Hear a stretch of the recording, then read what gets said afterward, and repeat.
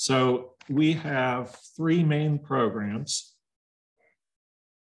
The capital assistance and relationship lending, that came out of the fact that most of our businesses were smaller and had never borrowed money to start their business. So we wanted them to start small, get a lending relationship with the bank. So there's $250,000 allocated to this, and it's in two programs: a microloan that's up to $5,000 at very low interest, as you can see. And that is for a business who might be considering adding some piece of equipment or replacing a piece of equipment that they might use a credit card for.